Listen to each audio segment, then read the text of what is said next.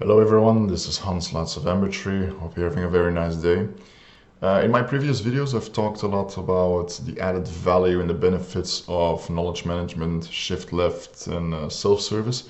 In this video I want to focus more on the practical implementation and especially on how to structure your knowledge base or self-help portal. Now these systems are traditionally and often still organized around a traditional folder structure. But as you will see, this creates ever-increasing problems.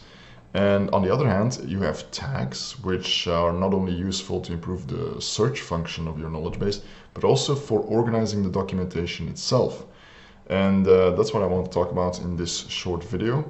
So, as I mentioned, documentation is often still organized in a folder structure, in a hierarchical tree structure, based on a certain logic, and that logic was probably valid at the time it was created. However, the problem is that this logic, the logic behind this structure continuously degrades as time goes on and the organization evolves.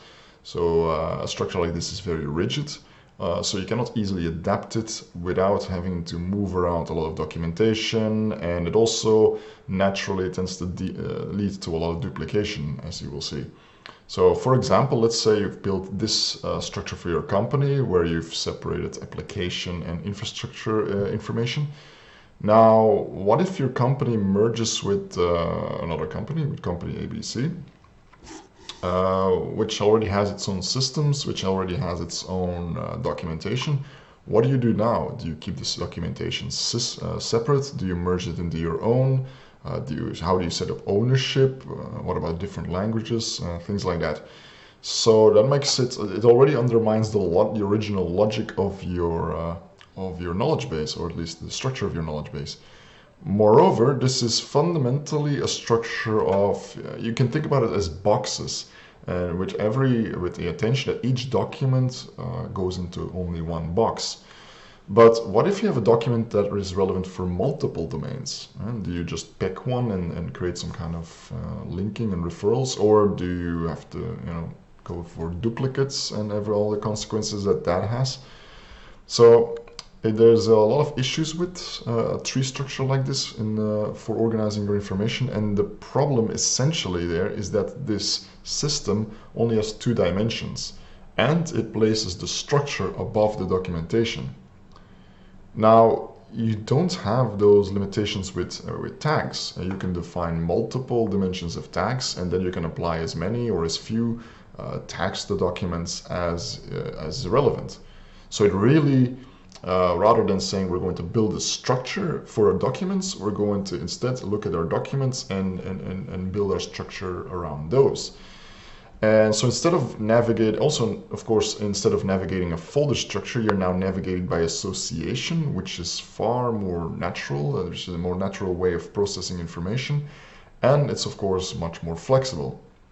So you can add or change tags without needing to move around a lot of documents. You can also more easily find patterns and knowledge gaps in your information.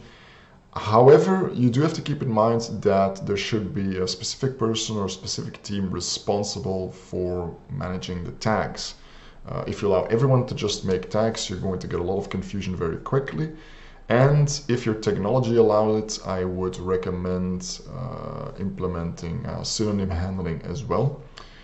Now, of course, all of this also means that you can't just start throwing your documents into a big pile and then rely on tagging exclusively. You still need some grouping, some structure, and but you can set that up as a radial rather than a hierarchical or a tree structure, and that will be the subject of one of my next videos.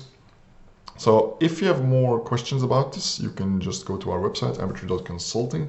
Now, Ambertree is a company that specializes in helping IT organizations to leverage their knowledge for more efficiency and effectiveness, and to help them deliver more value to their customers.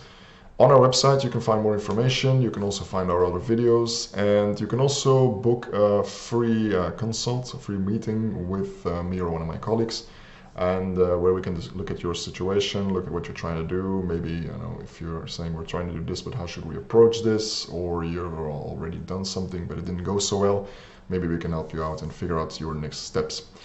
So until then, I hope you have a very nice day, a very productive week, and I'll talk to you soon.